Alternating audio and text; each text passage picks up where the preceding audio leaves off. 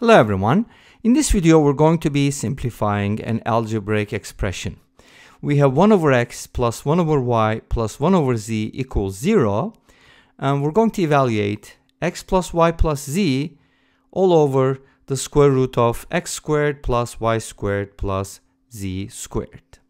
So let's go ahead and see how we can do this in two different ways. First method. So I'm going to go ahead and work with the first expression first.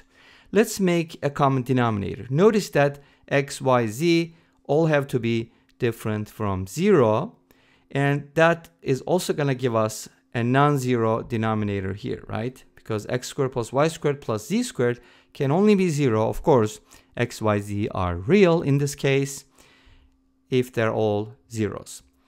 So if we make a common denominator, we're going to get yz plus xz plus xy all divided by xyz equals 0. Now, when is a fraction equivalent to 0? Obviously, you're not allowed to divide by 0, so the denominator should be non-zero, and we know that's not going to happen. I mean, they can't be 0, and the numerator is supposed to be 0, so 0 divided by non-zero. This means xy plus xz plus yz equals 0. I just changed the order to kind of follow the usual way to write these things, like kind of alphabetical order, sort of. So, what do we get from here? What are we supposed to find? We're supposed to evaluate this expression, and I'm thinking maybe we can go ahead and take the numerator and square it, and let's see what happens, because this expression actually comes up in the square of x plus y plus z. So if we square x plus y plus z, then we get x squared plus y squared plus z squared plus 2 times the quantity xy plus xz plus yz. Now, this part is important. We do know that xy plus xz plus yz is equal to 0 from 1 over x plus 1 over y plus 1 over z equals 0. So this is supposed to equal 0, which means 2 times 0 is 0, and this gives us the following: x plus y plus z squared equals x squared plus y squared plus z squared. Now, what does that mean in terms of the expression we're trying to evaluate? Take a look. We have x plus y plus z, so that means we need to square root both sides. But when you square root a square, you get two solutions. In other words, the square root of z squared, or I should probably use a different variable like t maybe. T squared is the absolute value of t, which means it's equal to t if t is positive and negative t if t is negative. What happens if t is 0? Then it means this is going to be 0. So we could kind of include that with one of these. So this gives us two things, and we can kind of use, instead of the square root, I mean the absolute value, we could use plus minus sign. In other words, x plus y plus z is going to equal plus minus the square root of x squared plus y squared plus z squared. Make sense? Now notice that the square root of a sum, which is real, is always greater than or equal to 0, right? But since x, y, z all have to be different from 0, this is always going to be positive. With the plus minus sign, it's either positive or negative. Make sense? So, let's see how this works. Divide both sides by the square root of this expression, and then you're going to get what you're looking for.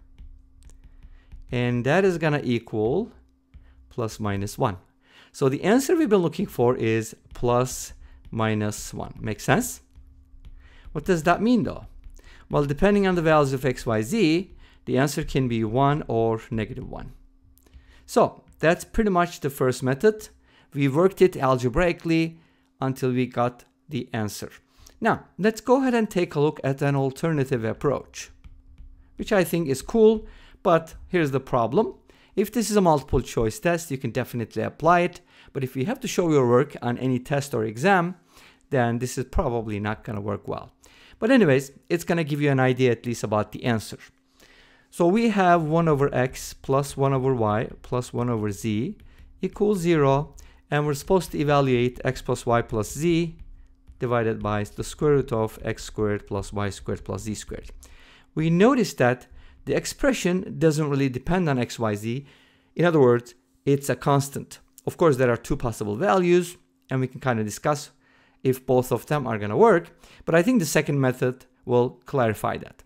So, since this value is a constant, we can make up some values. Why not use certain values for x, y, z so that this first equation is satisfied? And see if we always get the same answer. Obviously, we can do it more than once. And for simplicity's sake, I'm going to go ahead and pick x equals 1, y equals 1. And of course, that implies that z is equal to negative 1/2. Obviously, I can make up values for x, y, z at the same time because they are dependent. So let's go ahead and plug these in. X is 1, y is 1, z is negative 1/2. And at the bottom, I'm going to have the sum of squares, which is 1 plus 1 plus 1/4. Now this is going to become 2 minus 1/2, which is 3/2. And this is going to be 2 plus 1/4, which is 9/4. Its square root is 3/2. And guess what? This is going to become positive 1. Well, with the first method, we got two answers. So is one of them invalid? Like, could the answer be negative 1? Let's go ahead and check it out. First of all, think about this. If the bottom, the denominator, is always positive, to get a negative answer, x plus y plus z needs to be negative. So can we pick values such that this sum is negative? And the answer is yes. For example, if you pick negative 1 for x and negative 1 for y, then automatically you're going to get positive 1/2 for z, and their sum is going to be negative. So the sum doesn't have to be positive all the time. Let's go ahead and find out what happens with these values. So we're going to plug it in, right? Negative 1 minus 1 plus 1/2 divided by the square root of 1 plus 1 plus 1/4. The denominator is not going to change. The numerator, though, is going to be negative 2 plus 1/2, which is going to be the opposite of this, which is negative 3/2.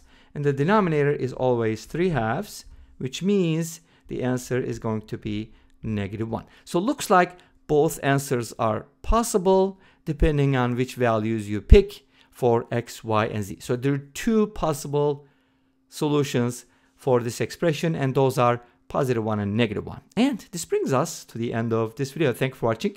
I hope you enjoyed it. Please let me know. Don't forget to comment, like, and subscribe. I'll see you next time with another video. Until then, be safe, take care, and bye-bye.